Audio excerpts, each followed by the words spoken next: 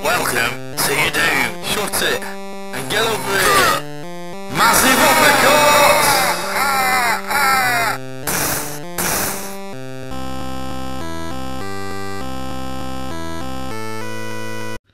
Hello and welcome to the JabJab show.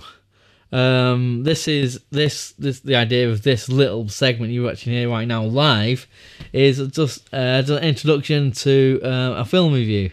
One of the early film reviews. At the time, I didn't have any kind of intro and outro ideas and so on, so this is just gonna be kind of bunged at the start of it, and let's see what happens. So bear with me, and we'll get there. I mean, I'm aware the sound quality and the visuals might be a bit rubbish compared to now. Obviously, you can tell I've got thousands of people behind the camera now watching because it's such a big production. 15 trillion quid worth of production. Anyhow, without further ado and all that, so this is my review for A Thing. Hello and welcome to my review of The Nice Guys. Nice Guys, directed by Shane Black, and the main stars in it are Russell Crowe, Ryan Gosling, Kim Basinger is also in it. And basically the story is two mismatched detectives join forces to see if they can solve this crime, this riddle about this dead porn star, and there's a few things in between as well. So that's synergist, and I liked it a lot. It's very funny in parts. I mean, I like a lot of Shane Black stuff. I've watched all his direction of Kiss Kiss Bang Bang, and also Iron Man 3 is his biggest one. Commercially, but also the things he's written down the years. Lethal Weapon. I'm not going to name them. There was a fair few. Lethal Weapon, Last Boy Scout, and so forth. All these films. And this film does lend itself, it's very Shane Black-ish-esque in terms of the dialogue is very sharp. There's very funny sequences in it, very funny scenes. The kind of the setups and the payoffs of the dialogue, and just the interaction between the two main characters. If if you look at that stuff he's done, barring Iron Man 3. Even though in Iron Man 3 you could say there's elements of the buddy, the two guys trying to do stuff together with Rhodey and Iron Man, but certainly with these other stuff he's written and directed, it's you can see lots of similarities, lots of parallels with that in terms of how they interact and so on.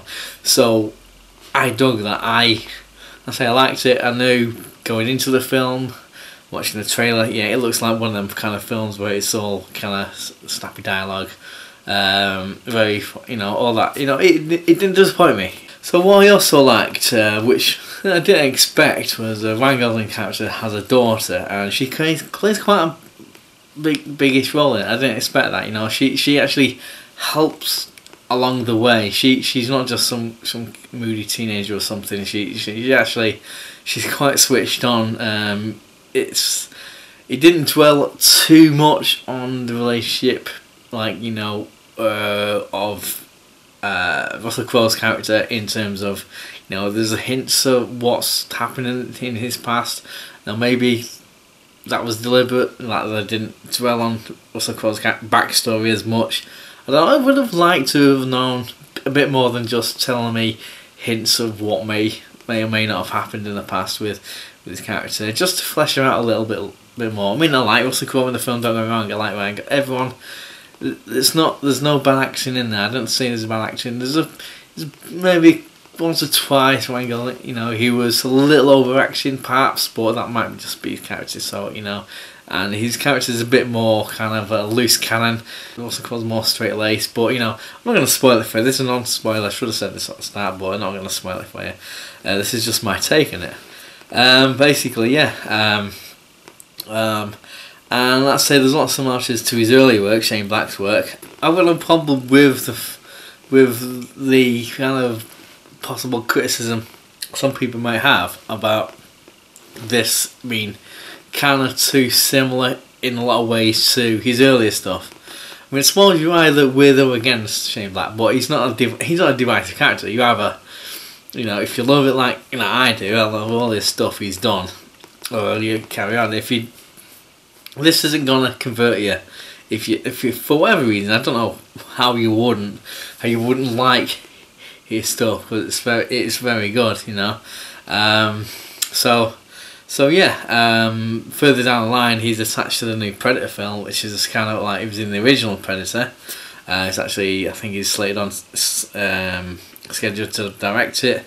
Not sure too much about story details, but it would be nice.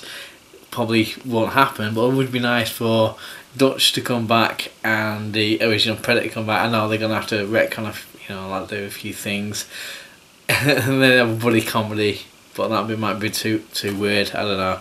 But either way, I like Nice Guys. Let's keep on track here. So that's my opinion on the Nice Guys. What's yours? Yeah, send me comments down. Send your comments down below. Let me know, and just like, subscribe, and tell your friends and everything. It's like the new Cyrus says, send the word.